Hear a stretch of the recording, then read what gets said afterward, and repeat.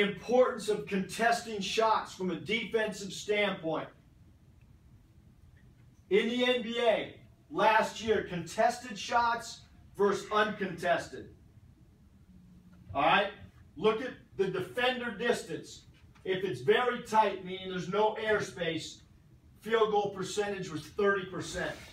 Tight, meaning 2 to 4 space between the defender and the offense, 32%.